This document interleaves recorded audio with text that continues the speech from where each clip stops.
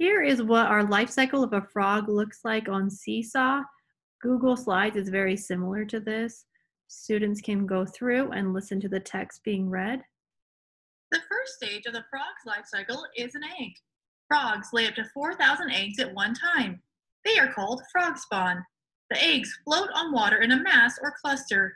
The eggs will soon hatch into tadpoles. They can listen to each part of the frog's life cycle. Here, they're going to draw a line to match the picture to the word.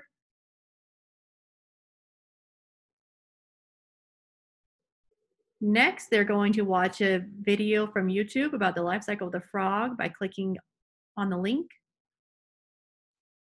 Then they can describe each stage of the frog's metamorphosis by adding a text box or writing with their cursor.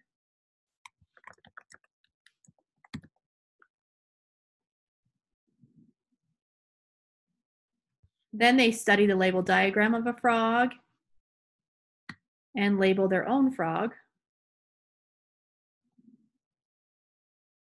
Next, they study the frog's habitat, and then they draw their own habitat.